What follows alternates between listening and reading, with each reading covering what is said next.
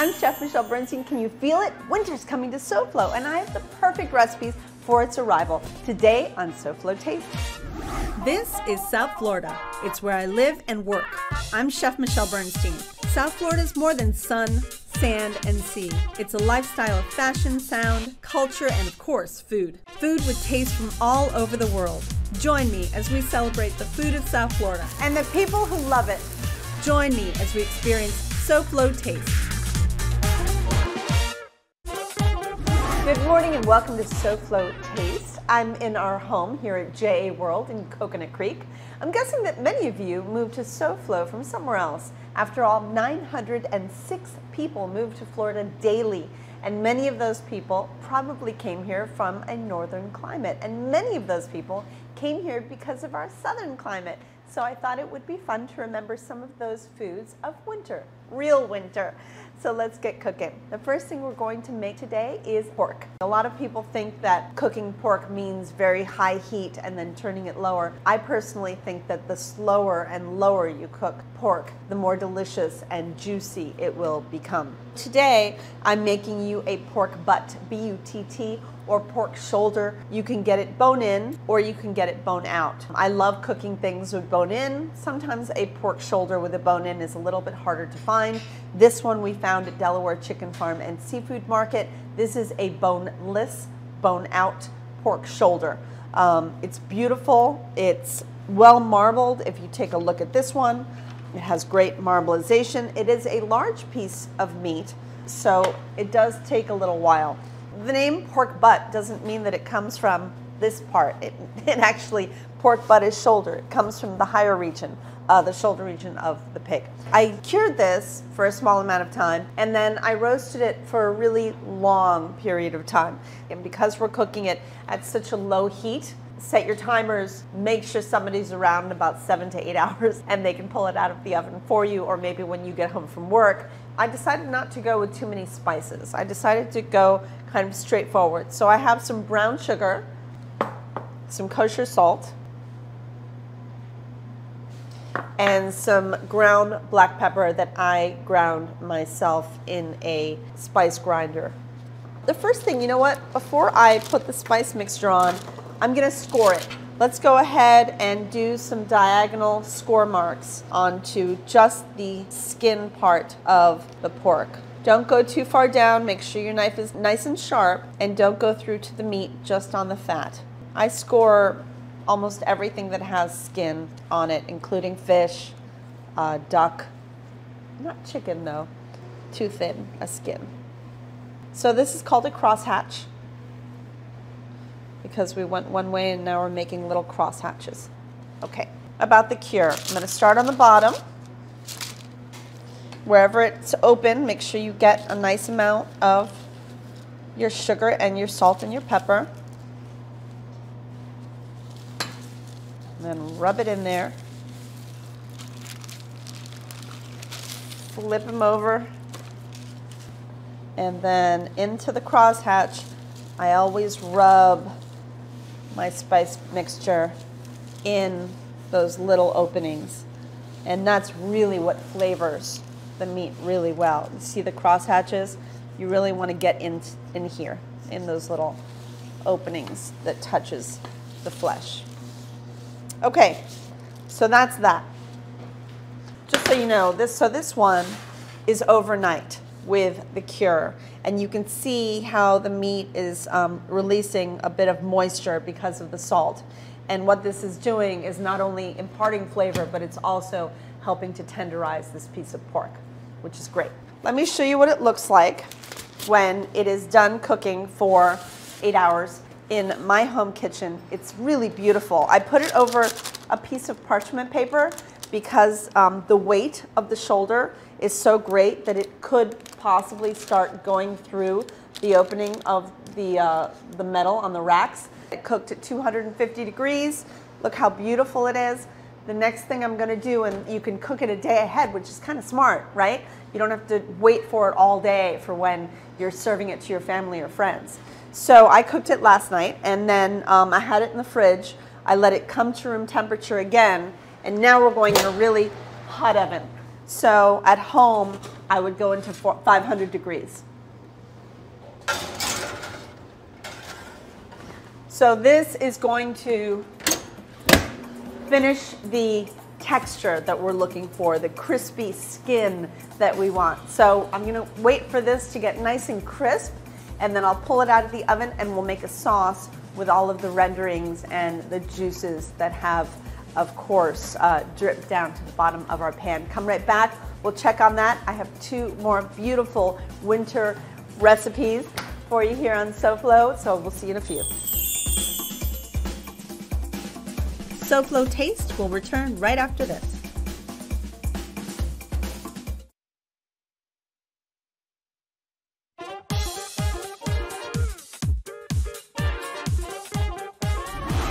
Now back to Let It SoFlo, Let It SoFlo, Let It SoFlo show. Okay, so pork is ready, actually. So before I move on to my next dish, which I'm excited about, let's pull the pork out.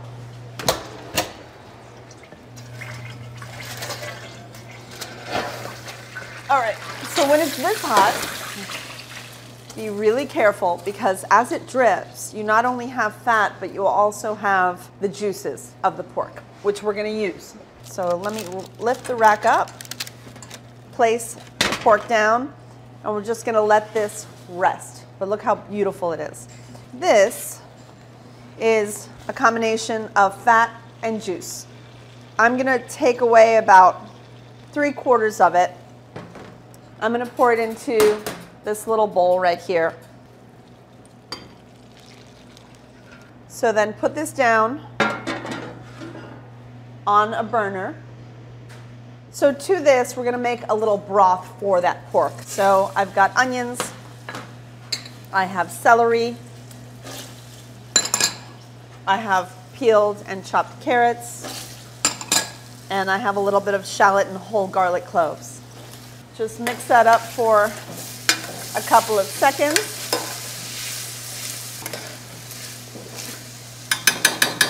Then I'm going to add a little bit of dry white wine to the pan. And once that comes down, go ahead and add chicken stock. Great place to add chicken stock. And if you have a little chicken broth, you can add that. But just make sure it is no sodium if you're using chicken broth. We're going to let that come down, make ourselves a really nice sauce, strain it, and we'll serve that with our pork. But moving on, I wanted to show you another dish that I love. We're making a wheat berry salad. So this is wheat berry. It's so good for you. It's filled with fiber and iron. It is the whole kernel of wheat is what this is. And you just cook it in some water until it's cooked. It takes about 30 minutes to cook it. So that's what that is. We strain it and we let it cool completely. I decided to take a little bit of this beautiful Tuscan kale, and you just basically take it off of the stem, and you of course can use these stems, cook them or keep them raw, slice them up nice and thin, or you can just use the leaves, but I like to use both. And I'm just gonna cook these really quickly. I'm gonna cut them up a little bit small, not too small, and cook them with some garlic and some shallots and add them to the salad. So here I have a saute pan. I'll add a little bit of extra virgin olive oil to that pan, just a little bit. And we're not looking for a very long cook. It's just to soften it just a little bit. Adding a little bit of the shallot and just a little bit of garlic, maybe as much as a clove. I'm also going to season that kale with a little bit of kosher salt and a little bit of black pepper. We decided to add squash, and I'm using a squash that I'm not sure you've ever seen. It's called a kabocha. This one down here is the whole. This is what it looks like when it's cut in half, and it's a delicious squash. We cut it nice and small. We tossed it in olive oil, salt, and pepper, threw it into a 375-degree oven. It takes about 25 minutes to cook when it's cut this small. So this is one of the squash we used. The other squash we used was a butternut squash. So you have the two colors, It's fine if you just want to use one. Obviously, they're all delicious, but they definitely add different textures and flavors when you switch it up a little bit. I'm going to add the squash to the bowl, the mixing bowl. I'm going to add the other squash to the bowl. And I'll tell you what, why don't y'all come right back, because I think by that time, my sauce on my pork will be done, and we can go ahead and finish up this salad together while we meet what I hear is a very interesting guest coming up. Come right back.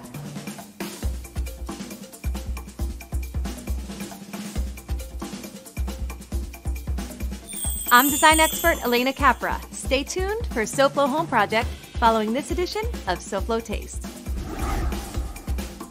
You're watching SoFlo Taste, the #1 food show in all of South Florida.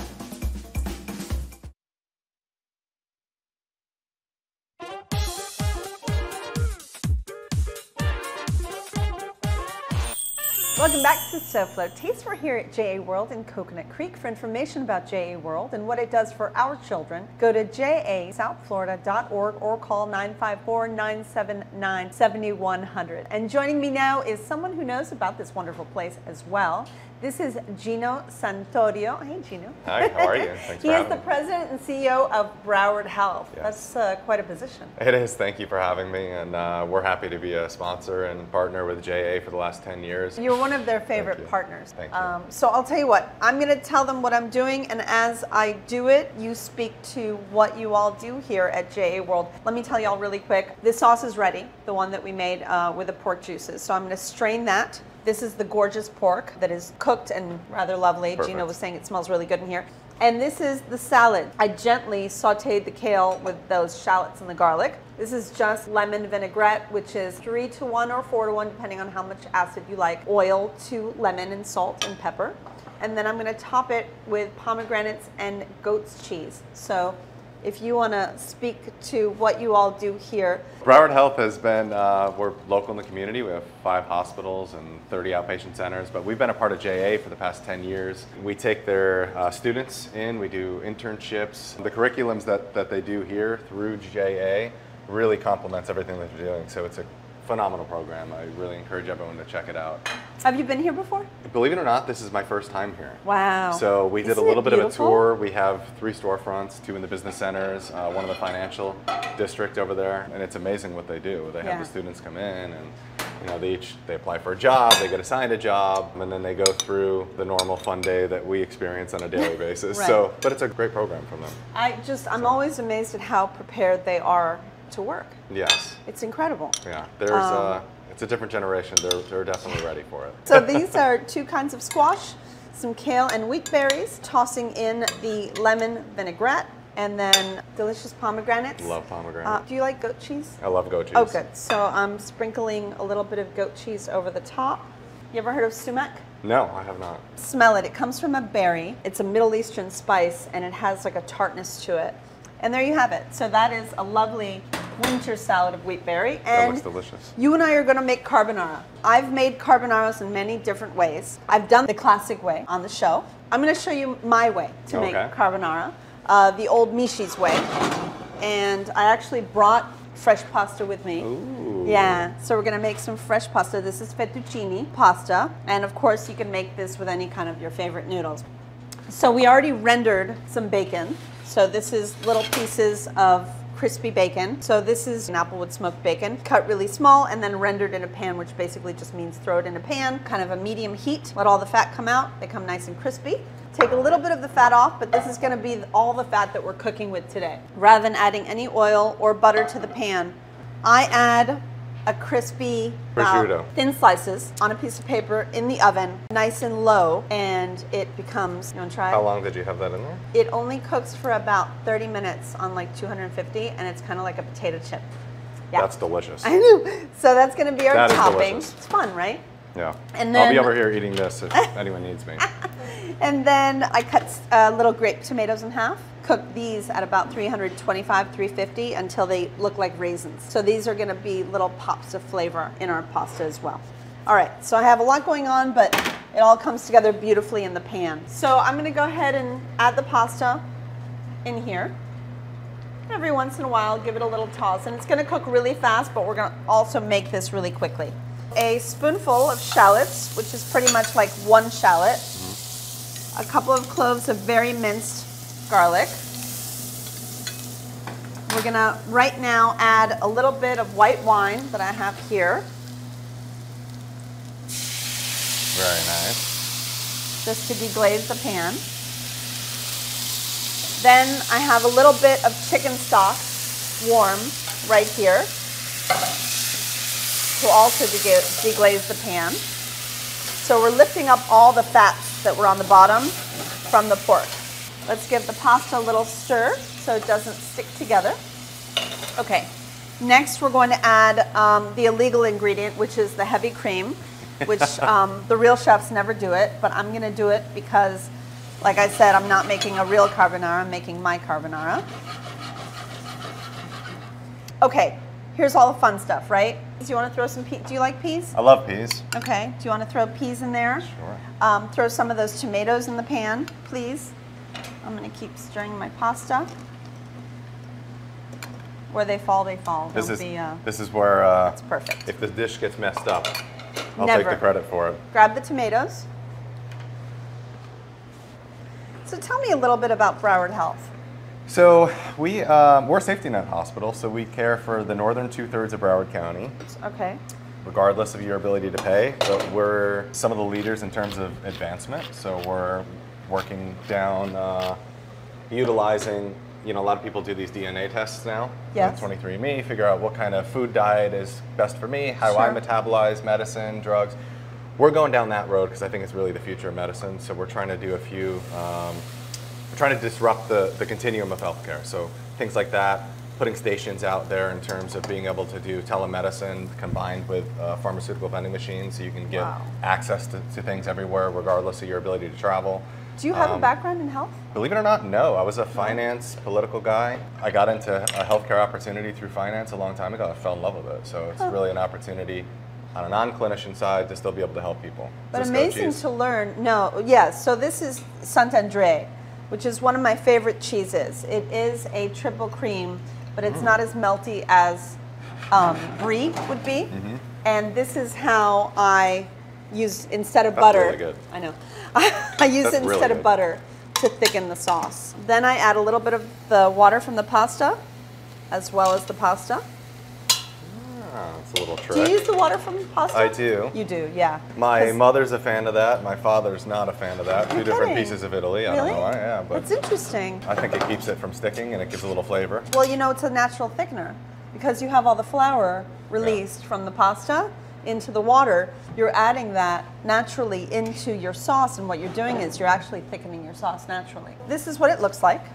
Go ahead and use your hands, please. This is Reggiano, Okay. Parmesan, and this is Pecorino, and I love having a little bit of both. All right. So add a little bit to the pasta. I'm going to add a little bit of fresh chopped parsley for a little bit of This color. looks amazing already. Thank you. Thank you. Lastly, a little bit of that bacon goes in as much as you like. I do like bacon. If you were at home, would you just pour the whole thing in? I probably would No, probably right. no, Would I'd you? probably do about half, and then I'd take the other half and go hide in the back pantry and eat it. I hate to say it's a great Scooby snack, by the way. It's amazing. It's a wonderful snack. All right, so then you hold it and I will grab onto it. Okay, so thank you for that, Gino. A little bit Delicious. higher up. Beautiful. Let all the sauce fall right on it. You don't have to tell me twice. Delicious. Okay. Go ahead and garnish with the crispy prosciutto that you have at that end. This is an unbelievably looking dish. Thank you. I'm not going to leave without trying this. I'm going to tell you. Good. So. Well, there you go. Put it down and go for it. Phenomenal. And thank you for everything you and your company do for JA World. Thank you for Broward Health Thank and you for so you. much. And And I thank think you for your contribution it's amazing, here. and what a great example you are for these children. Thank you. Thank you. Let's see if we can get a little bit of everything on this fork. Yes. All right, let's try it. Yeah? It's okay? Need more bacon? No, that is phenomenal. Oh, good. Yay! That is phenomenal. I feel sorry for the people at home that can't eat this. They can make it. Go make it right now. Okay, come right back. Thank you. Thank you so much. You're amazing.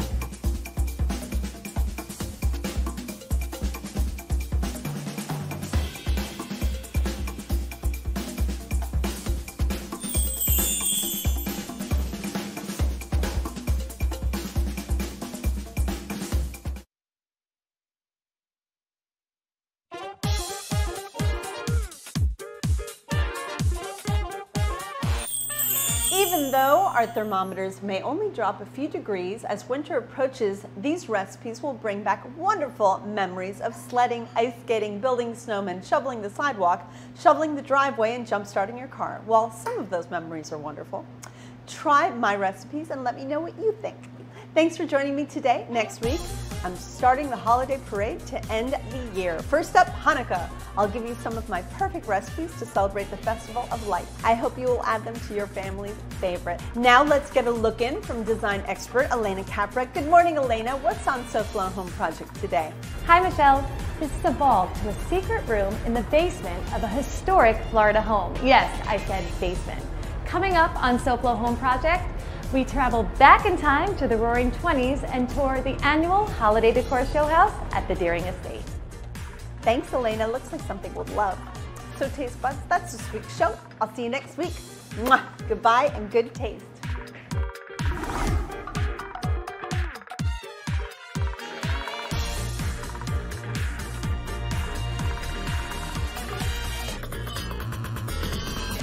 Let it SoFlo.